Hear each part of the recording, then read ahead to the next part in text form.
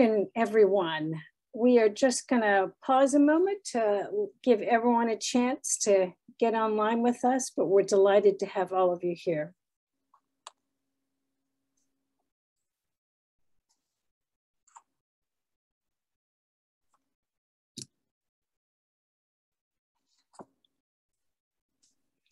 All right, good afternoon and welcome to Exploring Indigeneity, Native Expression and Identity.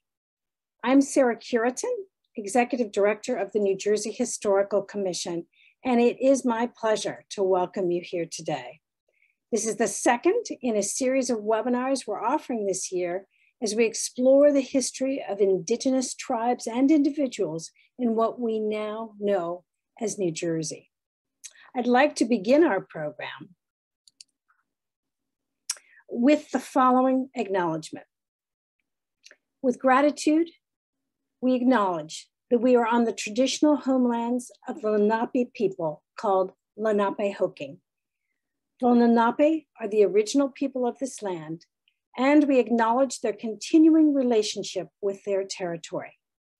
A legacy of colonialism, violence, displacement, migration, and settlement has shaped the region we now call New Jersey, impacting generations up to the present day. Still, nations, communities, families, and individuals persist in sustaining oral and cultural tradition and maintain a strong connection to this land and its waterways. This statement represents a commitment to beginning the ongoing process of relationship building with tribal nations both in and outside of the state's colonized borders, and learning how we can, through respect and connection, support a truthful and inclusive understanding of Indigenous history and contemporary life. Now, exploring indigeneity, Native identity and expression is the second in a series of webinars called New Jersey's Indigenous Voices. Programs in 2021 were developed in partnership with a planning committee, co-chaired by Dr. Jameson Sweet, Assistant Professor of American Studies at Rutgers University, and Claire Garland, Executive Director of the Sand Hill Indian Historical Association and the New Jersey Commission on American Indian Affairs. And I want to add a special thanks here to the commission members and staff, including Rowena Madden, Michelle Perez, and Vinnie Finellis. A second thank you goes to the New Jersey Council for the Humanities for supporting this webinar series. And I have to include a deep thanks to the staff of the New Jersey Historical Commission, especially Greer Luce, who's been spearheading this series and these programs this year, and to Noelle Lorraine Williams, who is our webmaster for this afternoon. And now I'd like to introduce Stephen Burton, Chair of the New Jersey Commission on American Indian Affairs, to offer introductory remarks.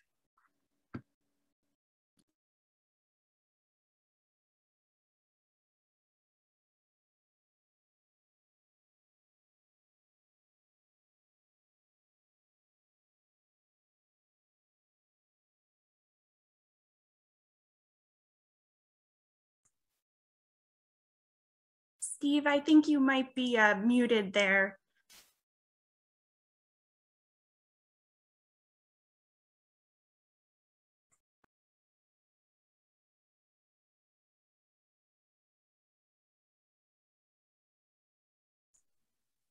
Okay, we can hear now, right? Yes. Okay, I'm sorry about that. Anyway, good afternoon, everybody. I want to apologize in advance for a little bit of a rough throat, but it's all good. Just from a minor recovery from an illness. We're doing good. But anyway, I wanted to welcome everybody to the symposium. This is a very important thing. My name is Steve Burton, and I wanted to give you a little bit of information about who I am for you guys. I am one of the Commissioner of Indian Affairs. I'm a member of the Ramapo Lenape Nation, and thought I'd give you a little bit of information about me and why this symposium is important. Me growing up as a kid, my parents got divorced when I was very young. I grew up with my grandparents. And at the time, I didn't know who or what I was at the time because my grandparents were old school. I always knew I was something different just because of some of my friends, going to your friends' houses for dinner and talking to them and things. And the way that family interacted was much different than the way our family interacted. So I kind of figured out there was something different there. I just didn't know what. How I found out was later on in life.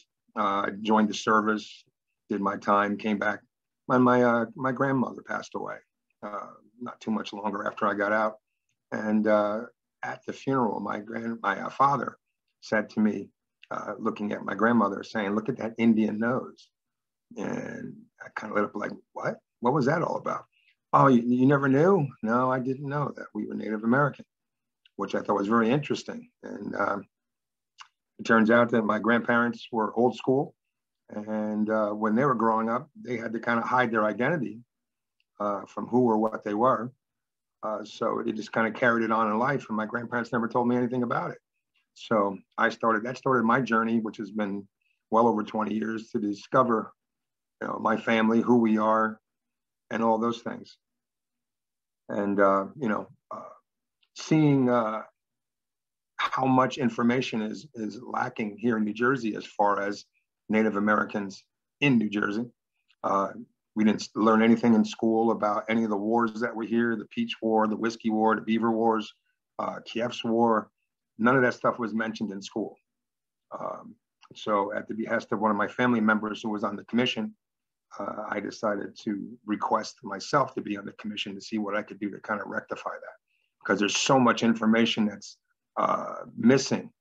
And I'm sure I'm not the only person, Native American here in New Jersey, who doesn't know much about their past.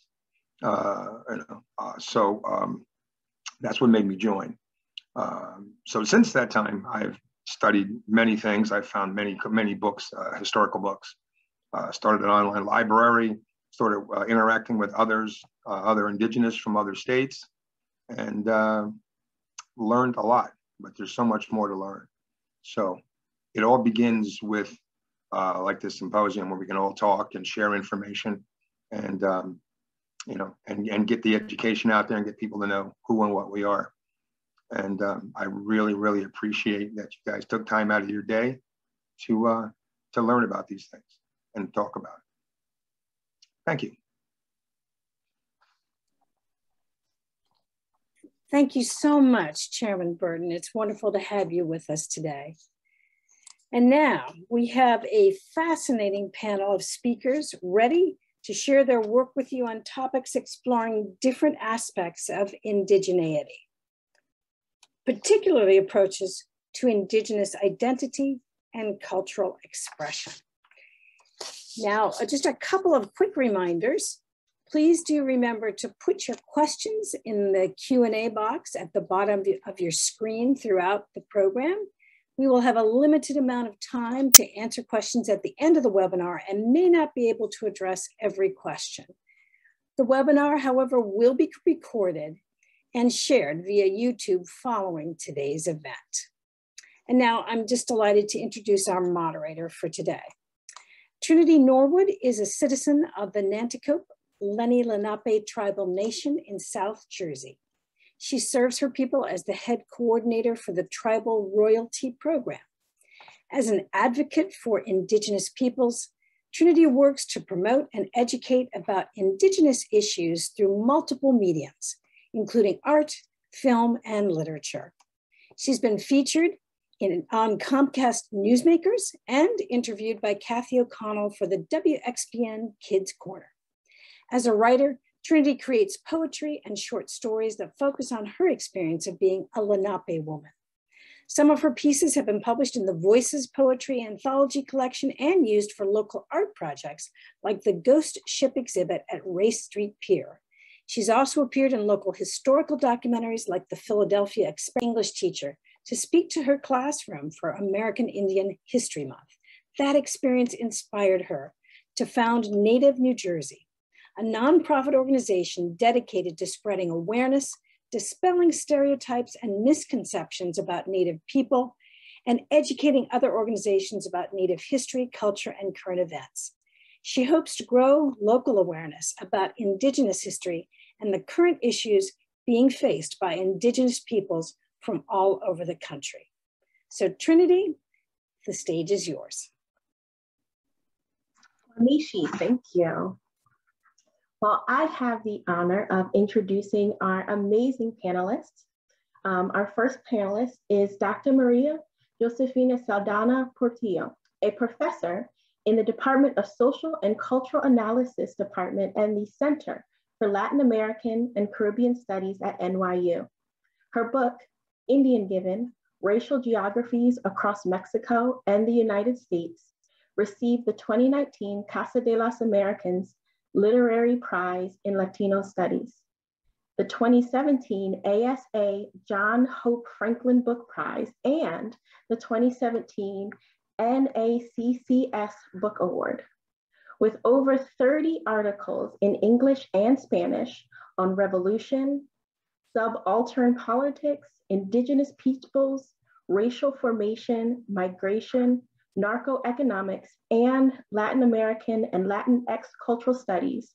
Her most recent include Indians Have Always Been Modern, Roma, the Settled Colonial Paradigm, and Latinx Temporality, which rethinks decolonizationism from a Latin American perspective, and The Violence of Citizenship in the Making of Refugees, the US and Central America, which explores the integral role gendered labor and violence play in the drug economy.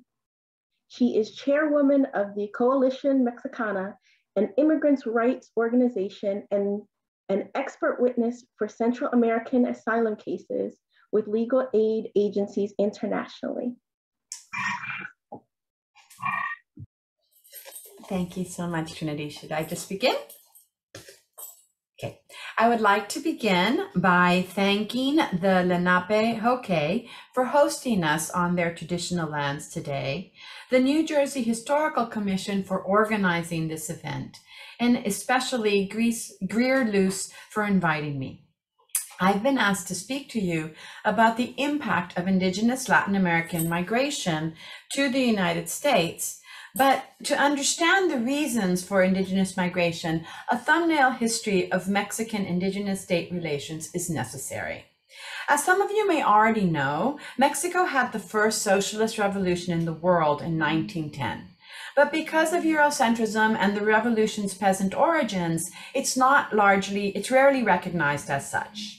The Mexican Revolution was a rural one, led by armies of dispossessed Indigenous peoples, organized under Emiliano Zapata in the south and Pancho Villa in the north.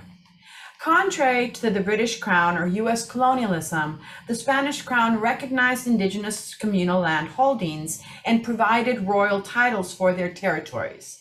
The Crown was not involved in the day-to-day governance of these communities. They left this to the communities themselves and to the Catholic Church. As long as Indigenous communities paid their taxes and tithes in labor, coin, or kind, the Crown did not concern itself with the internal governance of the Indigenous Republic, as it was then called.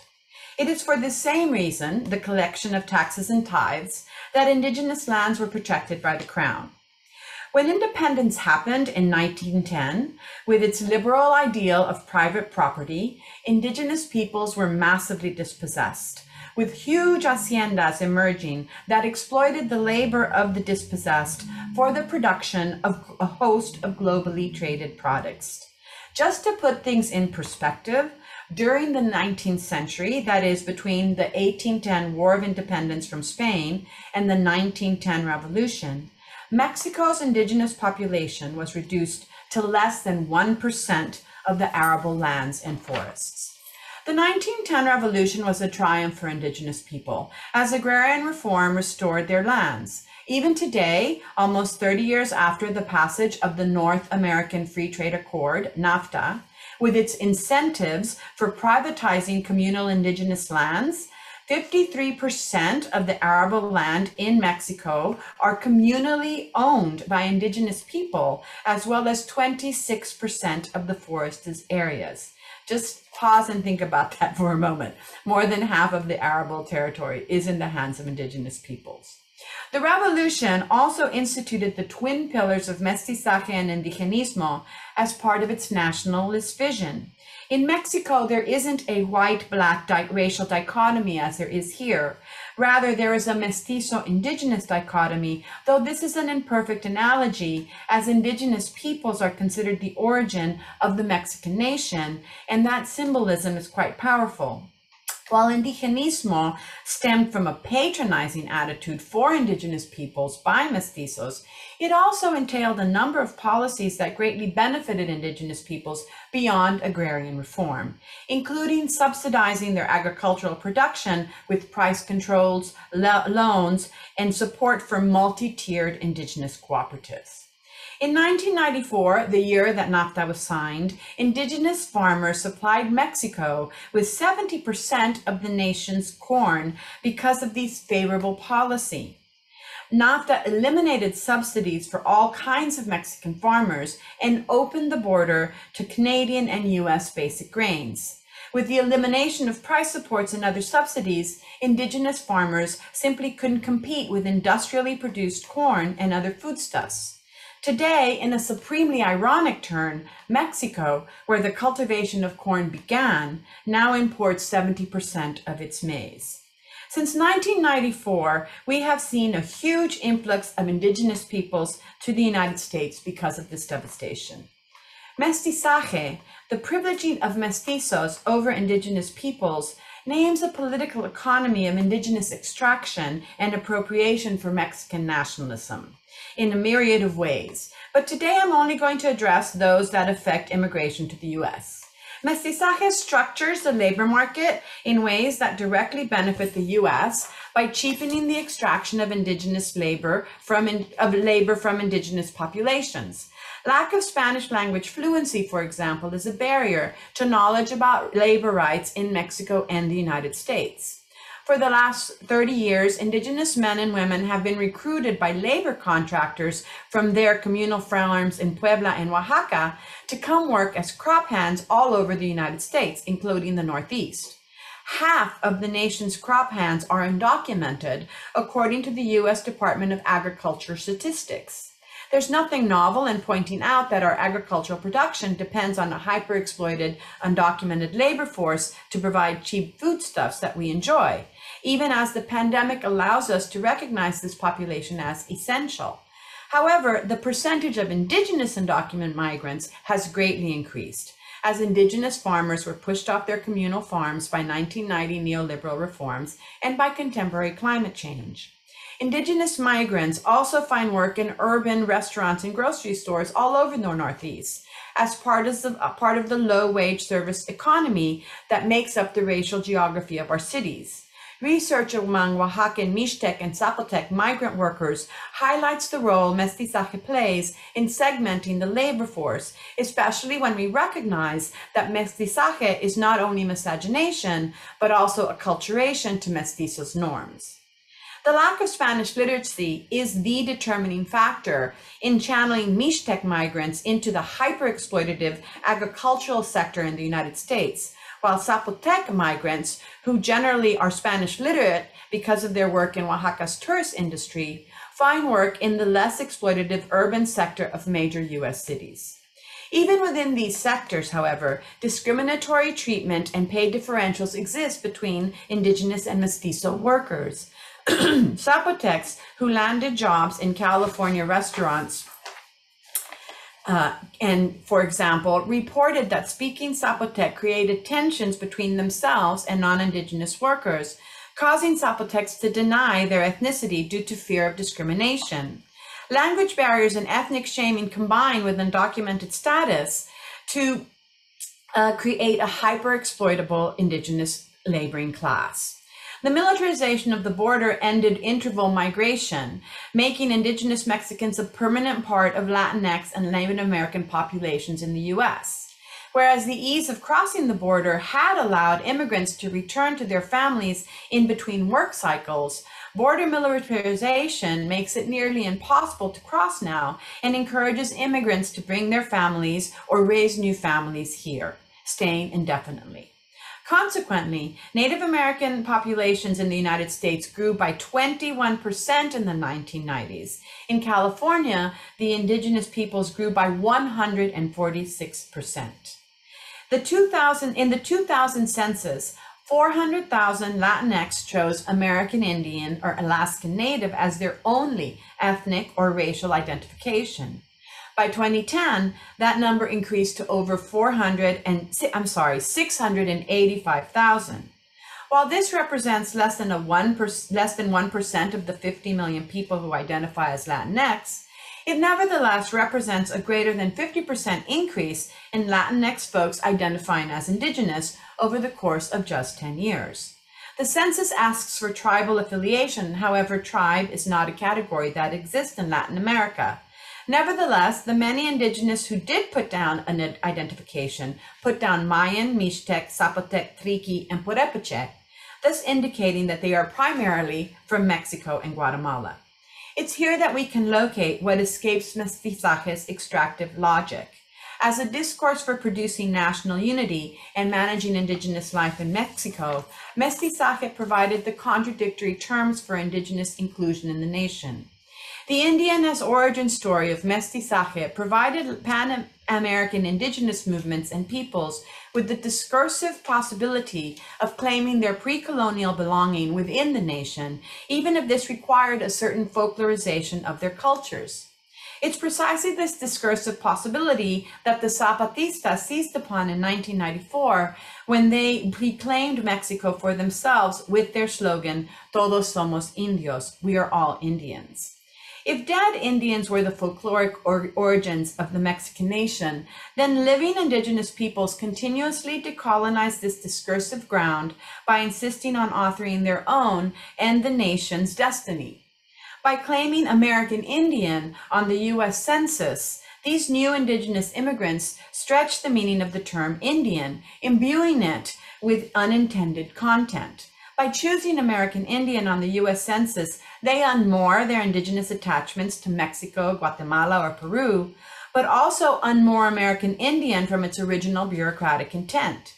They have no tribal recognition from the US government after all, but they reiterate their Indigenous priority, this time attaching it to US nationalism. By insisting on their Indigenous identity within the US, they are claiming, I would argue, a prior continental belonging, a transcolonial belonging, if you will, that traverses the time and space of competing nationalisms across the American continent. I would like to give one extended example of this transcolonial Indigenous belonging and priority that expresses itself in the United States today. Let me start my screen share. From May through November every year, Zapotec and Mixtec communities across California host Guelaguetza celebrations. In Los Angeles, Guelaguetza events last an entire month, complete with a basketball tournament, a Miss Oaxaca beauty pageant, and an Indigenous film and literature festival. Oh, sorry, that went too fast. There we go. These California Guelaguetzas reiterate the Oaxacan Guelaguetza, an international tourist attraction responsible for a sizable chunk of Oaxaca's annual GDP. The principal event at the Oaxacan Guelaguetza is a day of dance and performances by 16 different Indigenous pueblos performing their traditional dances from their region in their trajes, their traditional clothing seen here. At the end of each dance, the dancers customarily gift the particular products their Indigenous region is famous for, pineapples, chocolate, peanuts, or gourds, by flinging these gifts into the audience, and you better duck or catch. The Oaxacan Guelaguetza is a textbook product of Indigenista policies instituted by Mexico's revolutionary government. Andrés Enestroso Morales was a Zapotec cultural critic and public intellectual who explained in one of his many treatises that Guelaguetza, quote, is an erroneous transcription of the Zapotec word for Gwendalisa, meaning kinship and proximity, end quote. The suffix sa in Zapotec means essence. Thus, Gwendalisa means that kinship and relationality are the essence of Zapotec being. As a ritual celebration of dance and feasting, Gwendalisa symbolizes belonging to community, but also the aid that Zapotecs offer each other freely at moments of great importance, like birth, death, and marriage. Gift giving during the Gwendalisa is a representation of aid given without the expectation of reciprocity. The mistranscription, this slippage from the Zapotec Gwendalisa to the Spanish Guelaguetza, allows us to trace not simply Zapotec history of colonization and survivance, it also offers us another example of Zapotec trans-colonial longing and priority. The Aztecs first formalized the Gwendalisa in honor of Centeotl, the Aztec goddess of corn, fixing the date of what were multiple Zapotec festivals to one day in July. The Aztecs strategically celebrated Gwendalisa atop Sierra del Fortín, Fort Hill, where they had placed their garrison to maintain imperial control over the Oaxacan valley below with its Zapotec and Mixtec inhabitants. Today, the Guelaguetza is still held atop Fortín Hill in July. Imperial Aztecs, in other words, grafted their celebration of Centeotl, goddess of corn, over Zapotec and Mixtec celebrations of multiple gods, including Cosijo, the god of corn, and Pitaucocobi, the god of grain fields. When the Spaniards displaced the Aztecs as imperial overlords, they transformed the celebration of Centeotl into the celebration of the Virgen del Carmen. It is, in fact, this date set by the Aztecs for the Zapotec celebration of Gwendalisa that set the date for Carmen's official saint day as July 16th in the Catholic calendar. It's the old Spanish switcheroo atop an Aztec switcheroo. During the liberal 19th century, when elite Mexican Creoles reduced indigenous lands to less than 1% of the national territory, the Gwendalisa was once again reverted to Zapotec and Mixtec communities. It wasn't until 1932 that revolutionary Indigenismo revised the Guelaguetza, adding the 16 traditional dances to official festivities. It's at this point that the Guelaguetza gift-giving was also explicitly linked to regional productivity, in keeping with the revolutionary state's developmentalist agenda. Each indigenous pueblo displayed their productivity, their agricultural contribution to the nation state. When Zapotec and Mixtec communities hold Guelaguetza celebrations in California, New Jersey, and New York, they are reiterating Gwendalisa as essence, as Zapotec and Mixtec kinship, community, aid, and obligation. The Guelaguetza, however, is a reiteration of the revolutionary Mestizaje Indigenismo dyad in the United States. It's the public performance of a particular kind of indigenous folkloric tradition in the interest of establishing indigenous continental priority, which is in turn invoked to create inclusion within U.S. nationalism. I'm not suggesting that Gwendalisa would not exist if not for the Mexican revolutionary government's revival of the Guelaguetza in the 1930s, but the meaning of Guelaguetza exists in its aftermath, enabling claims of transcontinental indigenous priority. Gwendalisa establishes communal ties and commitments, but the public Guelaguetza celebrations claim California, New Jersey, and New York for Zapotec and Mixtec indigenous peoples. These celebrations are an example of indigenism from below, and as indigenous migrants rescript the terms of revolutionary mestizaje from their position of indigenous priority. The Oaxacan Guelaguetza showcases indigenous peoples performing their symbolic origins of the nation through their folkloric dances and elaborate hand-woven embroidered trajes. However, it also showcased the literal fruits of indigenous labor, their agricultural production of the national diet: piña, elote, chocolate, cacahuates, chayote, camote, tomate, aguacate. What do all these foods have in common? The ote and ate suffixes points us towards an answer. as they indicate Nahuatl words that transformed the Spanish language through linguistic mestizaje. They are the foodstuffs developed by indigenous agricultural technology in the Mesoamerican cradle of civilization, the foodstuffs of every Mexican's daily diet, and of course, of our daily diet as well. We shouldn't forget vanilla, even though it doesn't have that suffix ending, but vanilla is also a technology invented or developed by the Mixtecs and Zapotecs. Mestizaje's extractive and appropriative logic thus reveals how the shared culture that we call mestizo is profoundly indigenous.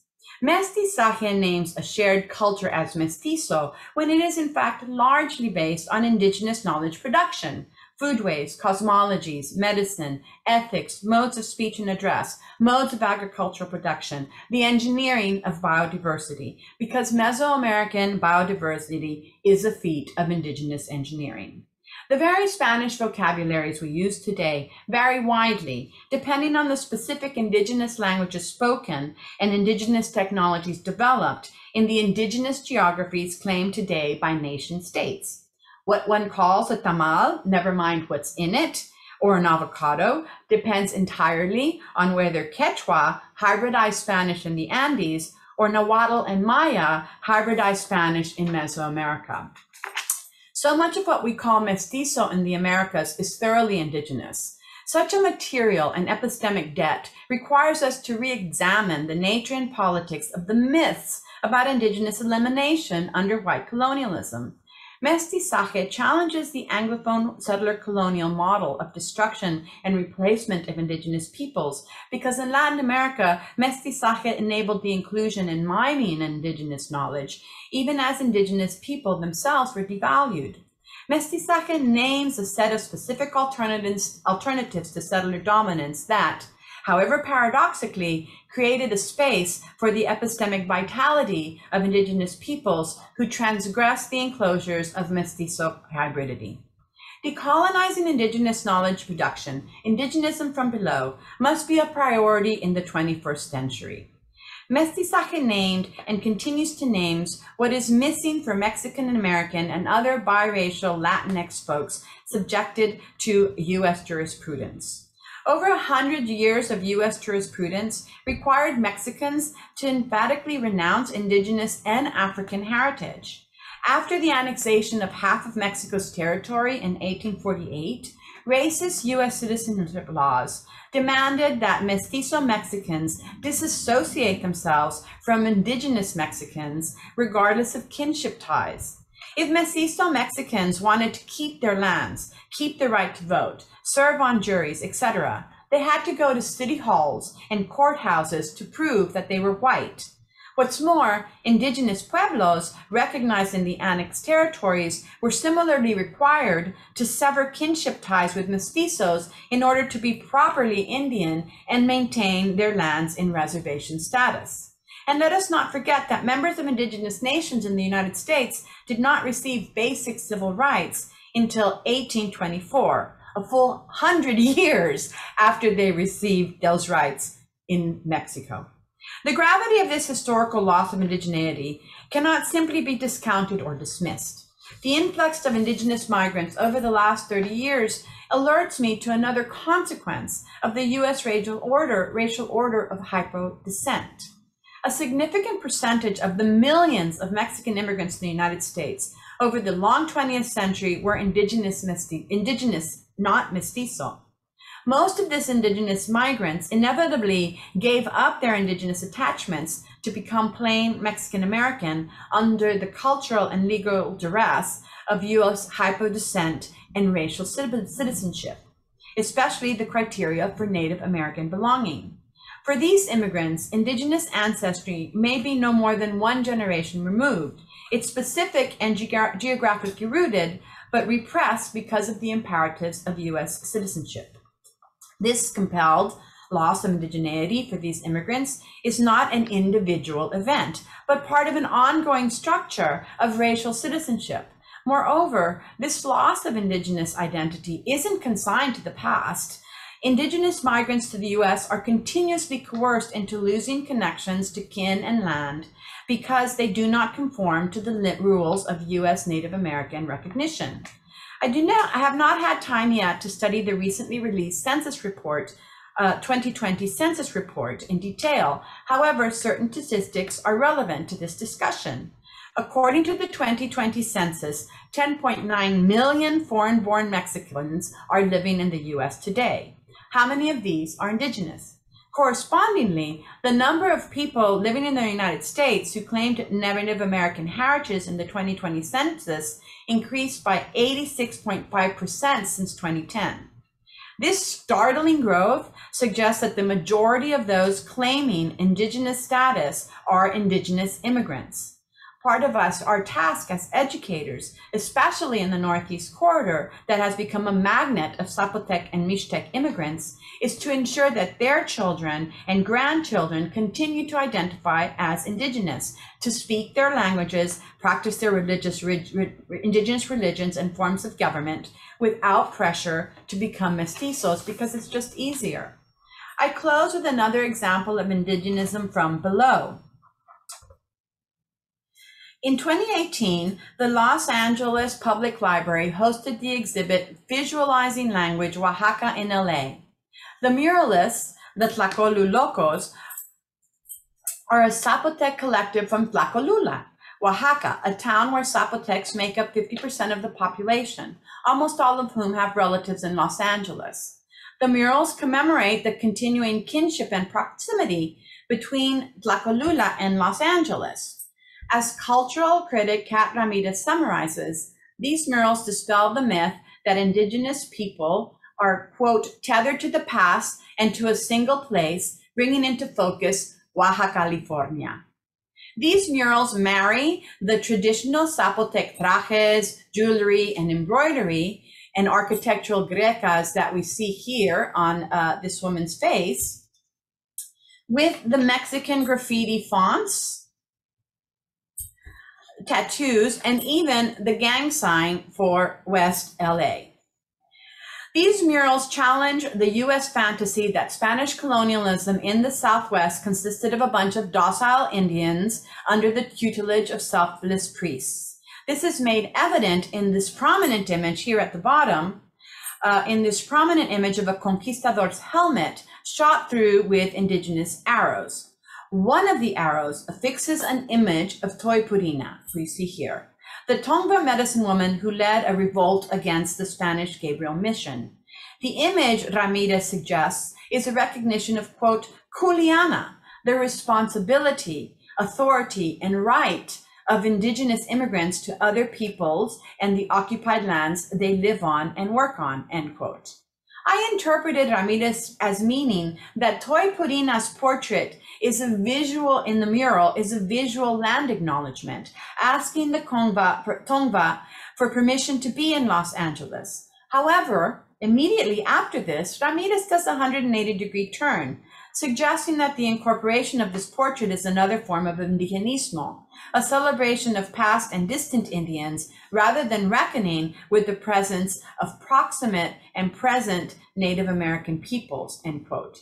Ramirez concludes that the Tlacolulocos and the Los Angeles Zapotecos who invited them were perpetuating, quote, contemporary cellular logics, end quote, because they were ultimately assimilating Zapotecs to US multiculturalism as just another group of migrants at the expense of the Tongva and other US Native Americans.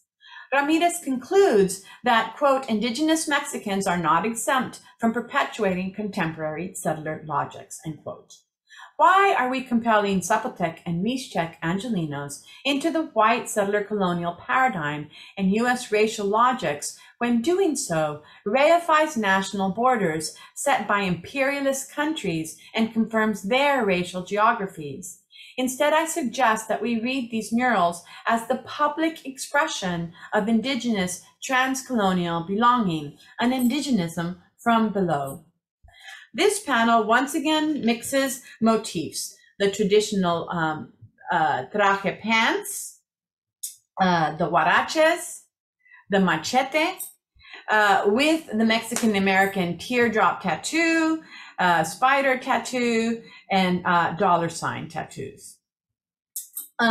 This young Zapotec gets La Pinta, La Niña, and La Santa Maria tattooed onto his chest with clouds in the form of the dialogue boxes you would find on Mesoamerican codexes, suggesting that even this act of colonial embodiment, of wearing colonial history on the skin, is mediated by Indigenous authorial voice, and that these murals are a contemporary Indigenous codex that makes this history of colonial coercion his own. In the next panel, the Zapotec traveler tucks this colonial history under his arm as he creates this hybrid geography of Tlacula, LA, insisting Indigenous migrants never forget the priority of their trans-colonial belonging. It is we, the viewers, who must remember that this world, the American continent, has always been theirs and not ours. When will we stop calling the last 3 decades of Indigenous movement from south to north a crisis and recognize it as a hemispheric remapping of the American continent by Indigenous peoples as a means of survivance and transcolonial belonging? Because it is we, after all, who must remember that this world, the American continent, has always been theirs. Thank you.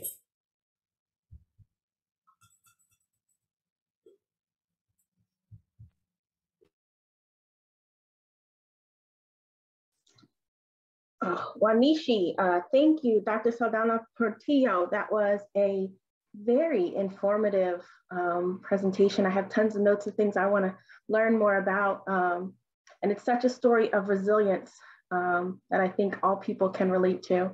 And it reminds us that, we live in a society that has perpetuated these borders and separation, but that is not traditional. Our next panelist is Ms. Karelle Hall. Karelle Hall is a Ph.D. candidate in anthropology at Rutgers University. She received her bachelor's degree from Dartmouth College in anthropology with a minor in Native American studies. Her dissertation research explores embodied and distributed Lenape diasporic sovereignty in public and performative spaces. She has taught classes in both cultural and linguistic anthropology at Rutgers University and has presented her preliminary research at conferences and colloquialisms. As a member of the Nanticoke Indian Tribe, she has represented her nation at numerous events as both a speaker and dancer. She is actively working on Nanticoke language revitalization, including writing children's books and developing lessons for community classes. Using her experience and connection in the legal field, she assisted the Nanticoke tribe with ratifying their recognition in the state of Delaware. She continues to work as an activist and representative for her community, promoting visibility, decolonization, and education. Ms. Hall. Winishi Trinity. We Canal Wilchmo, Karelle Delawens, Nanticoke Ni. It's good to see you all. My name is Karelle. I am Nanticoke and a PhD candidate at Rutgers University. Today I'm going to share with you a bit about my research. Just going to start my screen share.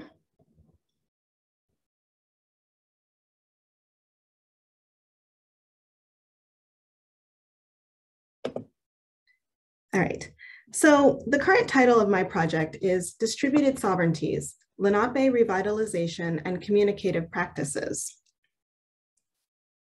My broad research question is, how is sovereignty exercised by a diaspora population who are not grounded in a collective place? How does sovereignty distributed through the people in these broadly dispersed communities become salient through their interactions rather than grounded in the land itself? And then lastly, how do diasporic peoples experience, negotiate, and practice sovereignty across different political formations, types of colonial recognition, language varieties, and different material semiotic aspects of Lenape identity? Now, don't worry, I'm not going to be discussing all of that today, But today I do want to focus on this last question and really explore some of the everyday ways that sovereignty is practiced by different Lenape communities. But first, I'd like to ground us by going through a very brief history and geography of Lenape-Hoking. So on the left here, you'll see a pre-colonial map of traditional Lenape territory that's shaded in green. The different bands of green are representing the different languages or varieties of the Lenape language that are spoken in this area. So the lighter green in the top of the screen is the Muncie dialect. In the middle, you have a Northern Unami dialect, and then the dark green in the south is the Southern Unami dialect. And then on the right-hand side, we have the pre-colonial Nanticoke territory that's on the Delmarva Peninsula, clustered around the Nanticoke River and its tributaries. So starting in the mid to late 1700s, many Nanticoke and Lenape people were forced westward out of their homelands by colonial expansion. And this map is showing a detailed example of how they were forced west and where they ended up. The red markers on this map indicate where the communities that are recognized by the federal governments are today.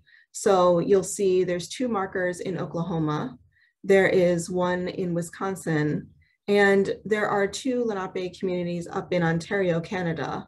The 3rd marker up there represents the Lenape people who were removed to 6 Nations.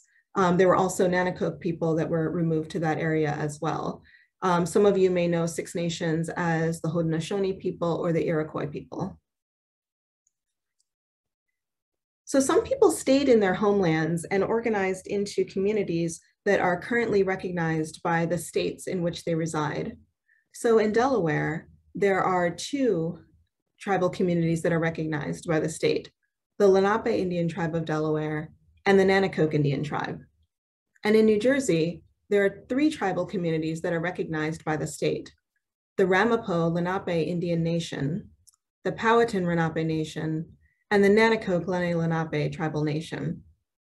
And the Nanticoke Lenni-Lenape Tribal Nation here in the South has a very strong kinship relationship with the 2 communities in Delaware. So what I mean by this is that although individuals may have a particular political affiliation with one of these communities, they have family members and ties in all of them. So then, how do these politically separate, geographically distanced communities practice Lenape sovereignty? What does being Lenape mean to these different communities, and what does it look like? So each of these communities have their own political governance that's been shaped and or limited by the type of recognition that they have. So here I've listed the 3 federally recognized Lenape tribes in the United States, as well as the 2 communities that are recognized in Ontario, and also noting that there are Nanticoke and Lenape people who are with 6 Nations, as well as we have state recognized tribes in New Jersey and in Delaware. And in addition, there are numerous unrecognized Lenape people with various forms of political and social organization. So each of these different communities have their own orientations towards different aspects of Lenape identity. Some examples of this are their different resources to archives for language revitalization, or the fact that certain communities are holding different ceremonies and songs. There's also, they have different access to and residence in the homelands and access to ancestral sites, as well as these different access to treaty rights and NAGPRA claims. So these are just a few different examples. So then how do these different orientations to aspects of Lenape identity impact sovereignty? There isn't a single answer to this question. Rather, I want to see how Lenape people live, experience, and practice sovereignty in their lives and in the interactions between different communities. So today I'm going to look at a couple examples of this by looking at aspirations of Lenape-Hoking. And what I mean by this is the way that Lenape people see, envision, aspire, and create Lenape-Hoking. So first, before we do this, we want to look back at these pre-colonial maps to understand a little bit about the pre-colonial framings of Lenape sovereignty. So pre-colonial sovereignty for the Lenape was not based in the colonial frameworks that we often look at today with the United States or Canada or Mexico. The idea of a nation state with borders, bounded territories, with authority and citizenship being determined within these rigidly defined spaces. Lenape-Hoking was not one single political nation, but made up of fluid sovereignties between communities connected by shared kinship, history, culture, territory, political affiliations, and language. And throughout the ongoing colonial period, these sovereignties have shifted and evolved to address the changing political situations. Today, Lenape-Hoking is more geographically dispersed, but still operating on many of these same pre-colonial sovereignty ideologies of a Lenape identity held within the people and made visible through their communications and interactions, whether they be collaborative or antagonistic. In some instances, communities will use the colonial tools of hierarchical federal and state recognition to divide and separate their Lenape identities, while others reject the authority of those classifications to determine their recognition and relationship with other Lenape communities. We can see in these different interactions, different aspirations of Lenape-Hoking, who is part of it, and how these different communities will relate to each other. So one example of one of these aspirations of Lenape-Hoking is visible in the United Lenape Nations powwow that was held in Manhattan in 2018. It was organized and attended by Lenape peoples from the US and Canada, from both federally and state recognized tribes. They came together to represent Lenape-Hoking, not as one political nation, but multiple nations, all Lenape, recognizing their shared history, language, and cultural affiliation, and finding ways to come together to strengthen their ties. Also in attendance were other federally and state recognized tribal nations, including the Haudenosaunee or Six Nations, as well as other indigenous peoples such as the Taino from the Caribbean, and other allies, both native and non. They all came to dance in the Lenape homelands to forge a path together.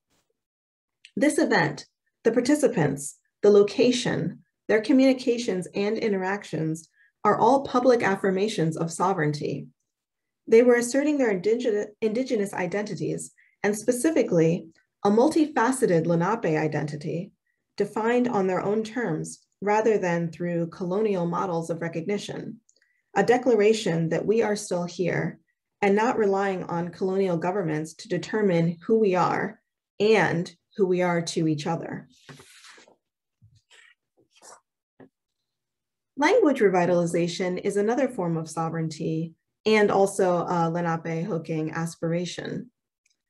So the Lenape languages are part of the broader Algonquin language family that stretches down the eastern seaboard, through the Great Lakes, and across Canada. The Lenape are seen by many to be the grandfathers of Algonquin-speaking people. The languages in this family are very similar, often mutually intelligible, and revitalization projects often spark old social, political, and linguistic connections that were previously disrupted by colonialism. So language revitalization itself then becomes an act of sovereignty. It is a way to reconnect with our ancestors and to reclaim our own traditional ways of speaking and the worldviews embedded in them, within them. It also becomes a tool to redefine the relationships our languages have to each other outside of colonial frameworks, as well as our social and political relationships with each other. One example would be Miss Nora Thompson Dean, who was a knowledge carrier and elder from Oklahoma. She preserved and taught the Unami language, which is the Southern Lenape dialect, in her home community in Oklahoma, but she also traveled to the Eastern Lenape communities, including the ones in New Jersey, to share the language and to fellowship with other Lenape communities. Language revitalization also includes confronting colonial ideologies about language itself. Some of these ideologies are listed here. So we have language and nationalism, the idea that distinct nations should have distinct and separate languages. Language standardization, which says that languages should have a recognizable homogeneous standard. Language purism, which says that languages cannot have too many borrowed words, and it rejects the idea of language shift or languages changing over time. And then wordism, the idea that language is primarily centered in words, in vocabulary and grammar, and ignores all of the other ways that language functions. The different Lenape dialects are being taught in multiple Lenape communities, and they decenter this language and nationalism ideology. Revitalization of many Algonquin languages means borrowing vocabularies and grammar from other similar languages within the family, or using these similarities to reconstruct their own language forms. These projects are also decentering wordism and the idea that language is primarily about words. There are many other aspects of language that have been retained by communities even after the words themselves have left. An example of this would be the way that people greet or depart from each other. In Lenape, the words to depart, Lepichkanawal, it translates to, I'll see you later, or I'll see you again. And it's different from the finality of saying goodbye. And these patterns continue in English. So with English-speaking Lenape people, even when they are not using the Lenape language, in English, they will still choose to say, I'll see you later, rather than goodbye, even though goodbye is, a standard way to depart for most English-speaking people. And so they are retaining this aspect of their Lenape language, even without the words itself. Another example of this would be in the use of kinship terms. In many of the Lenape dialects, the words for siblings are the same as the words for cousins. And we see in English, within the family structures, Lenape people still using the words for siblings and cousins very interchangeably, also sort of representing the ways in which different aspects of this language continue within the people, even beyond the actual words themselves. Another example of how these revitalization projects confront these ideologies is with the Nanticoke language revitalization. Nanticoke has no living first language speakers and hasn't for several generations. Their archives consist of a few vocabulary lists collected in the 1700s. Revitalization then seems daunting when Nanticoke is viewed as a separate, isolated language and community and subject to these colonial language ideologies. But when we re-examine this project as part of the larger Lenape and Algonquian language revitalization movement, we can see how much we still have to work with. Nanticoke language revitalization relies on its relationships to the Lenape languages and to the broader Algonquian language family. They are able to share archival resources and rely on neighboring languages to borrow or reconstruct different parts of the language that were not captured in their own archives. Another example is with Munsee language revitalization, which is that northern Lenape dialect. Munsee is being revitalized in multiple communities with language classes attended by Lenape people, both in the US and in Canada, in the Canadian communities, from federally and state recognized communities as well. So we can see that the Lenape languages are not centered in single communities. These language projects that stretch across the diaspora highlight how Lenape people are striving to revive their languages on their own terms, outside of colonial ideologies. Language revitalization thus expands the idea of how we see and understand sovereignty beyond imposed colonial models, sovereignty that is both fluid and fractured, multidimensional, constantly shifting, and made legible through communications between communities. So I thought I would end my presentation by sharing some of the language with you. I have listed a couple of words and phrases in both Nanticoke and Munsee to give you an example of how close these languages are. I know that you are all muted, but you can say the words after me and learn how to start a conversation in the traditional languages of this land. So in Nanticoke, if you'd like to ask, how are you? You would say, Kola malis ha. Kola malis ha.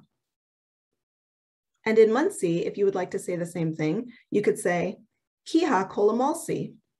Kiha kola malsi. To say that I am well, I would respond, in Nanticoke, Nola malis. Nola malis. And in Munsee, I would say, Ni nola malsi. Ni nola malsi. And then, of course, gratitude is very important. And so to say thank you in Nanticoke, wanishi. Wanishi. And in Munsee, it's anushik. Anushik. So I'd like to say wanishi and anushik to all of you. Mechkish aptone.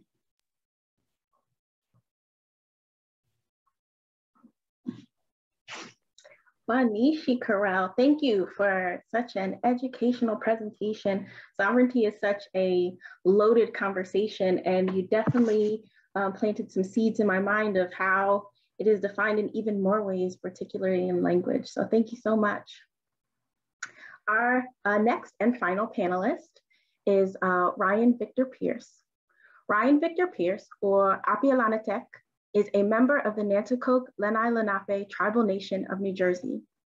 Upon graduating from New York University's Tisch School of the Arts, Apialanatek has performed in workshops and productions at such renowned New York theatrical institutions as New Dramatics, La Mama ETC, and New York City Opera at Lincoln Center. In November of 2020, Apialanatek made history by giving the first ever Lenape land acknowledgement at the Macy's Thanksgiving Day Parade on NBC.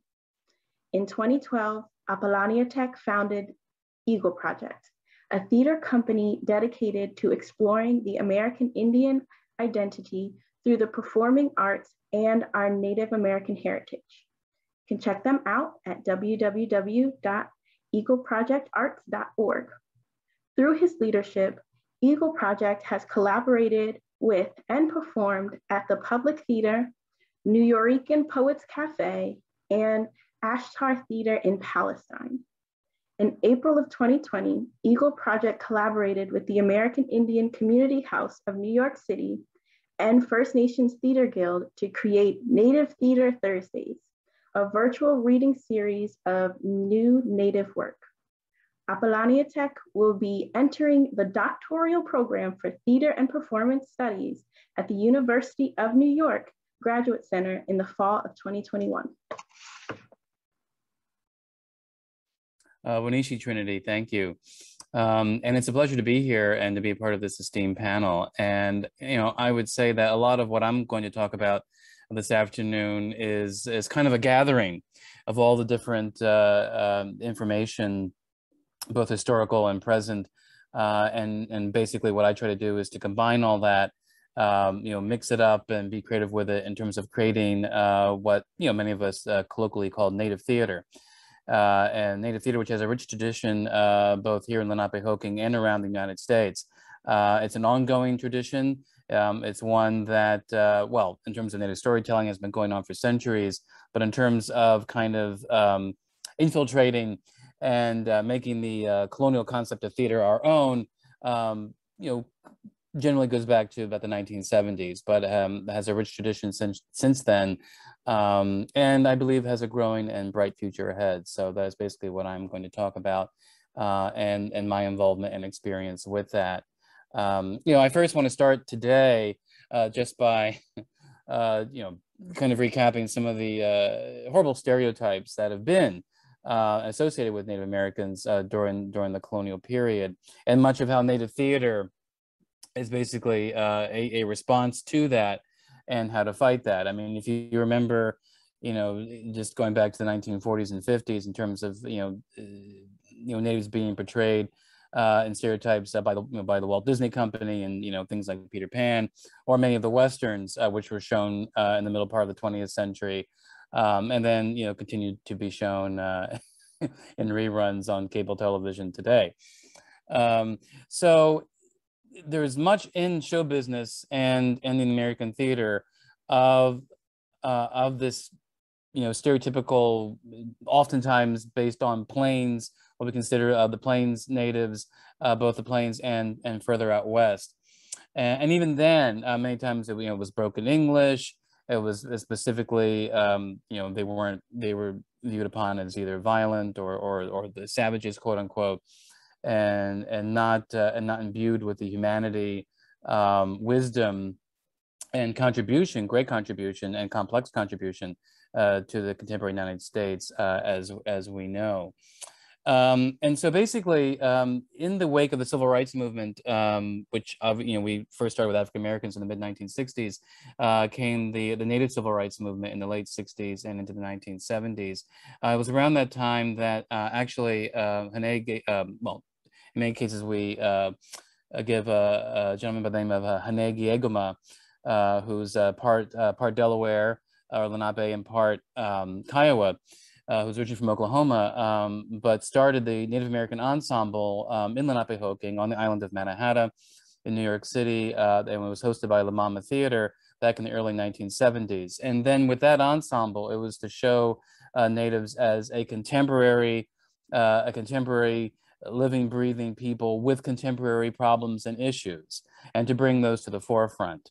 And at that time, the Mama Theater and much of the off-Broadway or off-Broadway community was a place and a natural place for Native theater and other theater that was viewed upon as the margins, not the commercial theater that we mostly associate with Broadway, which is also a Lenape name, by the way, in case anyone doesn't know, based on the Broadway, which is a Lenape pathway that does cover the, or bisects the entire island of Mannahatta, from, if anyone knows, from Inwood Park down to the Battery.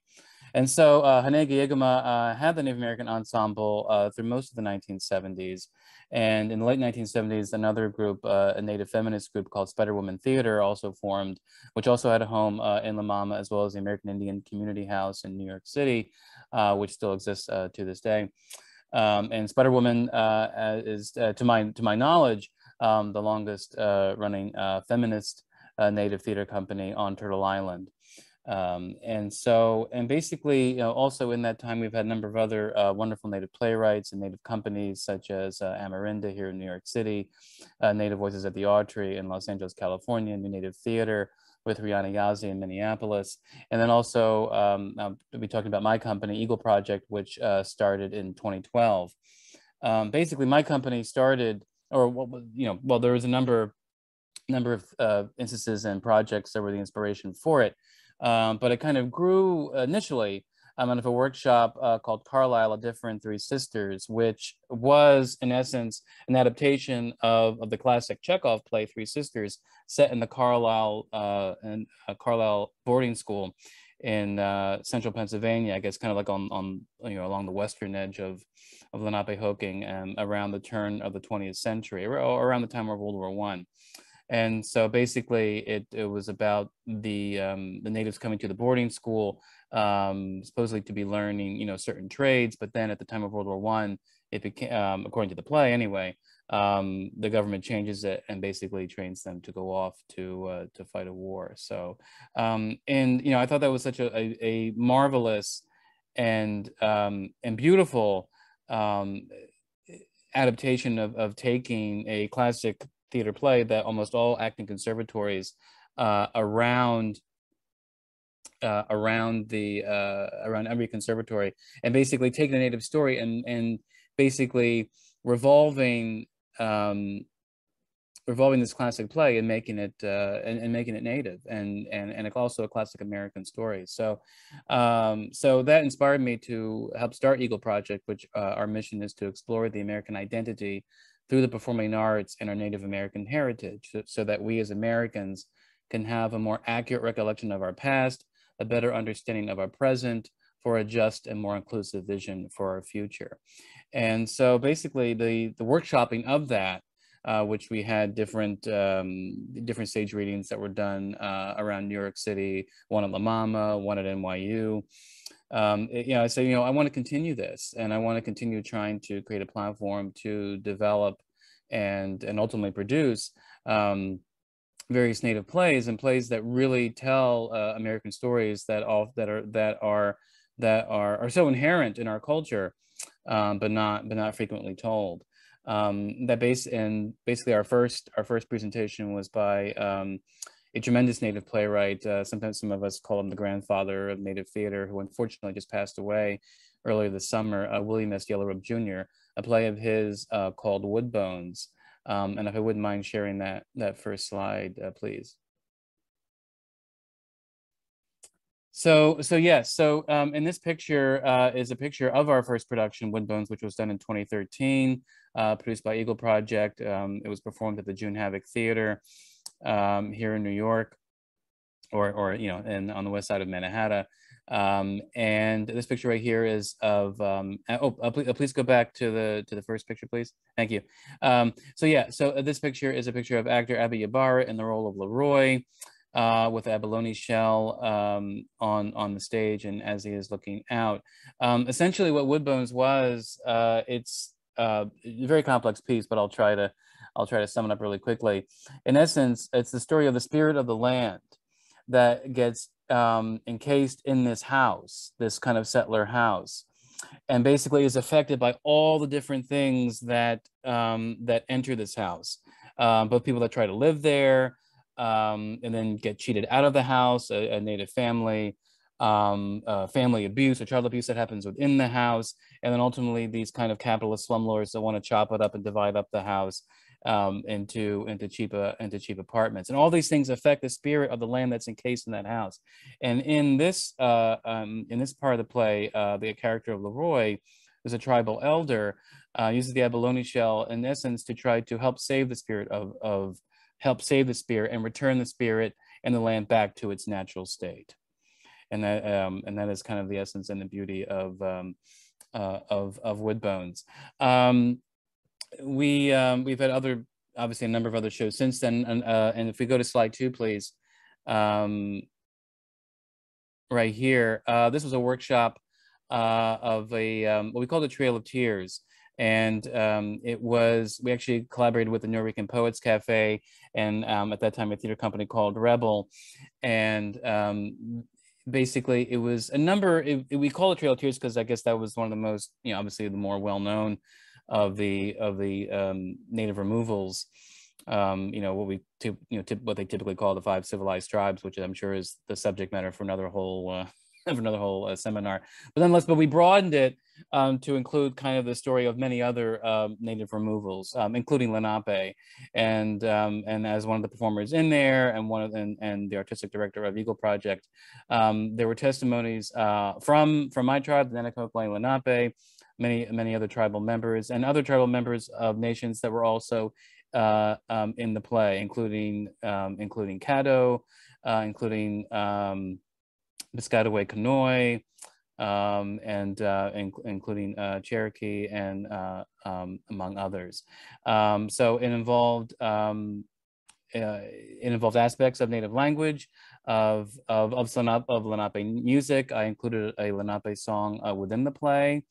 So basically in terms of building on the discussions that were had earlier this afternoon in regards to Native language, a big part of Native theater, and part of my vision, I believe other Native artists like me, is to, as we continue to develop or kind of rediscover or resurrect many of these Native languages, is to use them as much as we can in the Native work that we do.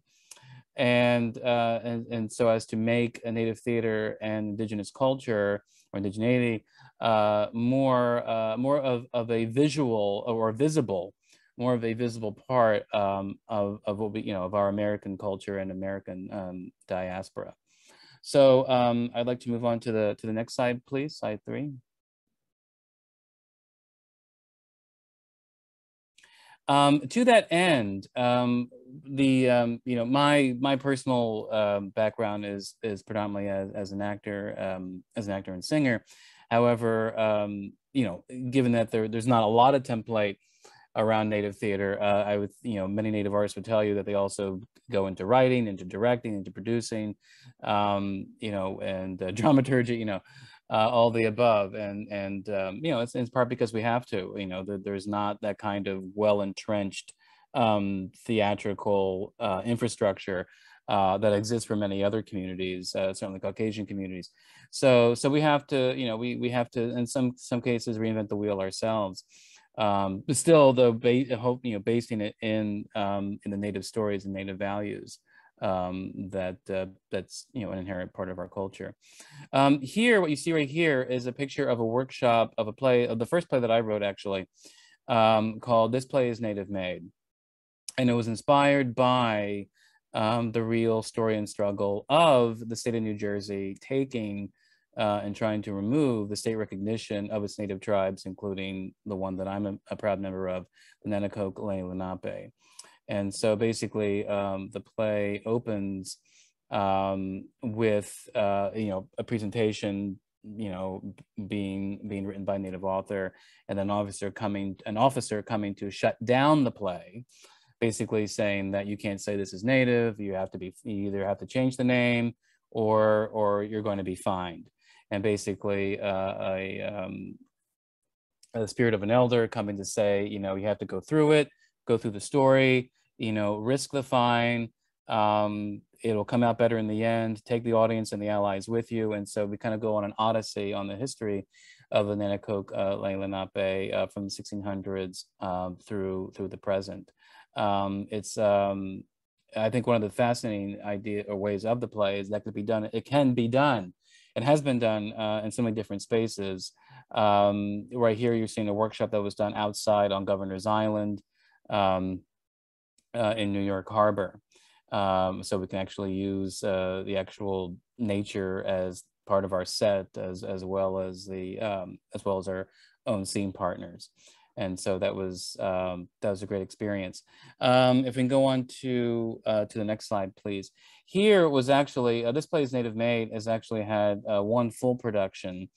And as I've said in some other seminars too, it hasn't had a full production here on Turtle Island or in Lenape-Hoking. I certainly hope that changes, at some point in the near future, because we certainly want to bring it bring it home.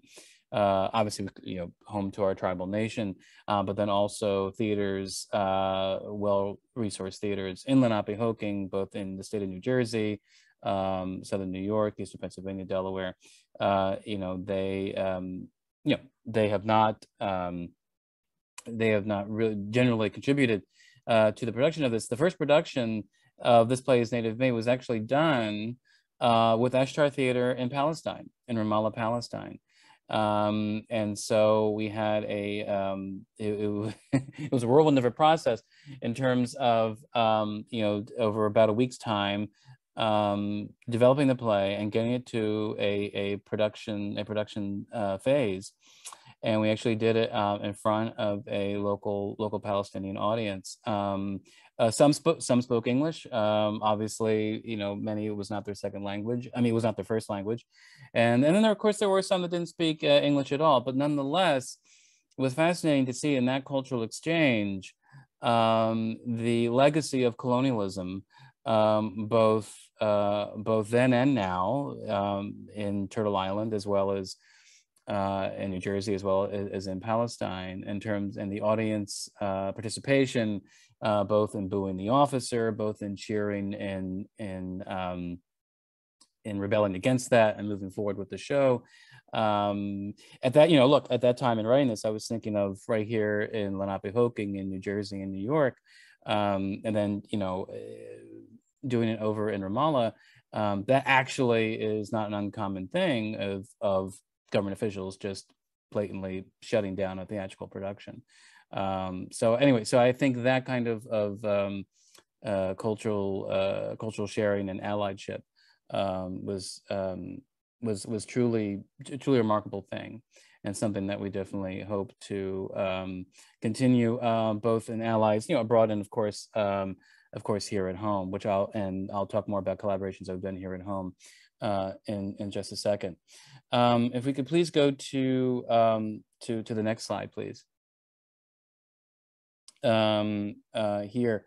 So this is another one of the collaborations that we had. This is actually the one collaboration with Ashtar that actually predated when I went over there to This Play is Native Made. Imana the artistic director there, came to Lenape Hoking, came to New York, and with a mixture here of Native performers and Middle Eastern performers, we did this kind of a theater that was based on the techniques of theater of the oppressed, where basically we kind of devise a framework of a story, and then the audience that comes in there participates in terms of suggesting endings, and we basically do different endings. You perform different endings to the piece that you created. As you see with some of the Native performers, in addition to myself, there's also the Nipmuc performer, Kylie Turner from Massachusetts, the Nipmuc Nation in Massachusetts, what is now Massachusetts, as well as Abby Abaragan, who's Yaqui in Yaqui Nation in Arizona and California. And then going back again to the stereotypes and trying to break stereotypes, as I'm sure many of you have seen and know, that Native performers come in very different shades, all different. We're just Turtle Island is a huge continent, and to say that all Natives look the same would be just absurd as saying all Europeans or all Asians look the same. And that's again fighting that kind of stereotype of settler colonialism. So yeah, if we can take the slides away for a second, please. Thank you very much for assisting in this. So many other, in terms of the future, going back to collaborations, I think it is inherent for many Native theaters in terms to form alliances with other Native organizations, and during the pandemic, that has become so crystal clear in the fact that, as I said in my bio, we collaborated with the American Indian Community House and First Nations Theater Guild during the pandemic to create Native Theater Thursdays, which took a new Native play. And we worked with Native writers, since it was virtual, we could work with Native artists from all across the continent, and we did, from Maine all the way to Alaska and California, Mexico. We did that, presented a new Native play for most Thursdays. At various levels of development throughout the year of 2020 and into early 2021, and now that there now is that kind of hybrid of still doing virtual performances as well as doing in-person performances. We're continuing to collaborate. There's a new Native organization, North American Indigenous Center, of New York. And as well as with some non-Native theaters as well, in terms of keeping to produce our work. So that's essentially it. Please visit, if you'd like to learn more about us, please go to www.eagleprojectarts.org. And Wanishi, I thank everyone for their time. Wanishi, thank you, Ryan. I have had the honor of seeing some of Ryan's work, and it is moving and inspiring. So definitely check out the website. I know that we only have a few minutes left, and we certainly want to honor everyone's time, both the panelists and the participants. So I did take a moment to kind of look through the Q&A, and I've kind of created a two-part question that each of you can maybe take a minute on to answer, that I think kind of embodies the overlying theme of most of the questions. So the first part of that question is, what influenced how you define your own indigeneity through your work or course of study? And also, many people were asking if you have any resources you can point them to learn more about your topics on your presentations.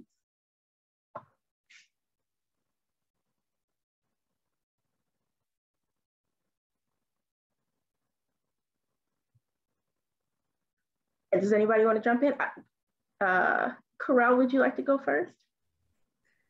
Sure. I think we were all waiting for you to call on somebody, maybe. We're all being shy. Sure. So, you know, for my own personal, I guess, path, it's definitely not been a straight path for me as far as, you know, figuring out where my research was going to go. But I was particularly interested in studying our language revitalization is what really got me started. You know, when I was in college, I was able to I was able to connect with a lot of other Native students and see, you know, what their communities were doing as far as language revitalization. And I wanted to be able to bring some sort of, you know, some help to my community in getting that project started. And so I'm really happy to be working both on my dissertation on Nanticoke and Lenape sovereignty, but also taking a more active role in language revitalization itself. Right now, we're writing a children's book that will hopefully be available soon for distribution. So I'm really excited about that. As far as places to learn more about my work, I am writing my dissertation, so I do hope in a couple of years you guys will be able to read it and learn a lot more in detail about what my work is about. So thank you. Thank you. Dr. Saldaña-Portillo?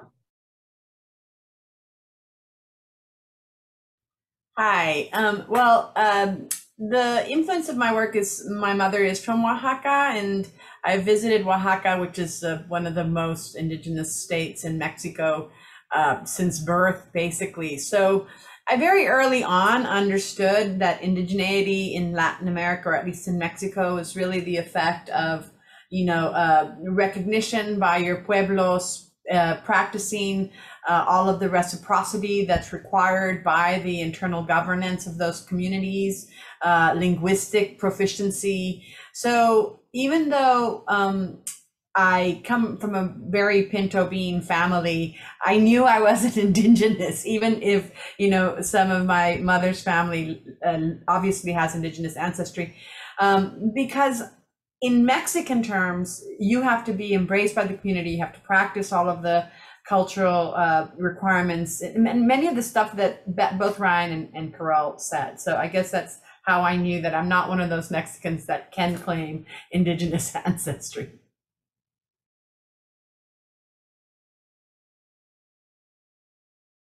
And oh, sorry, go ahead. Oh no, I thought you were pausing for me. Go ahead, Ryan. No, well, first of all, I mean, I would say that a lot of the you know, a lot of the research and work that I put into the work that I've done has been talking to tribal elders, you know, such like as our tribal chief Mark Gould, and Pastor John Norwood, especially. I mean, you know, those are the people that I would say I've gone to the most in terms of the lifeblood and legacy and history of the theatrical work that I do. One thing certainly in Native theater, you know, there is not a lot of written material on Native theater. There are some, you know, academic journals here that we're starting to get more of. But I would say, you know, you want to probably look at if you can find some of the plays of the late William Ellis Yellow Robe Jr. There are some plays also by Mary Catherine Nagel that are also being written, and Larissa Fast Horse. I would say there is one book that was published by Amarinda, which is a Native company here in New York City, and that does kind of document some of the history of Native theater during those early years that I talked about during the 1970s and 80s. I forget the exact. I don't know if it's off. I don't think it's called Off the Reservation. I forget, but that is one. I can get back to the exact name of that. But that is one of the recent books that come to mind that you could probably maybe go online and purchase. Amishi, thank you all. I will turn this over to Miss Sarah. Thank you so much, Trinity, and to all of our speakers. I know I speak for all of us. This was a terrific panel and we all learned a great deal. Thank you for sharing your time and your wisdom and your talent with us this afternoon. And I want to just invite all of you to join us again for the next in our series.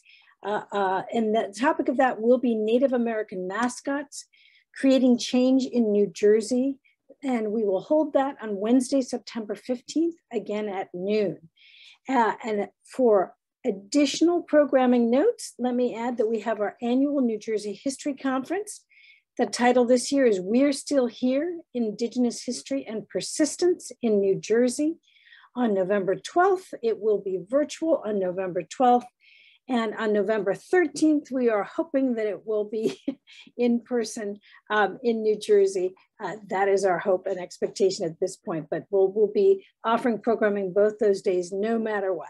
So information about both programs will be shared with you via email, along with a recording of this event. And we will be posting this event on our YouTube channel and promoting it, the recorded version of this event on our YouTube channel. We'll promote that through social media and on our website. So thank you, everyone. We're delighted to have had you with us this afternoon. Join us again next month. Thanks.